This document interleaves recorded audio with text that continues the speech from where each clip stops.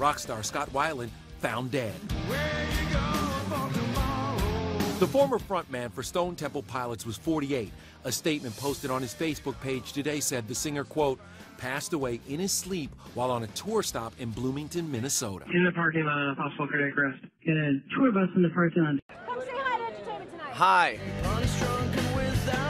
Throughout his career, Weiland struggled with substance abuse, but this summer he talked about being clean and sober. There are some people that still think that I do drugs, and it's been 13 years since I stopped doing drugs. Aside from drug use, one thing that's important to remember about Scott is that he actually had bipolar disorder as well.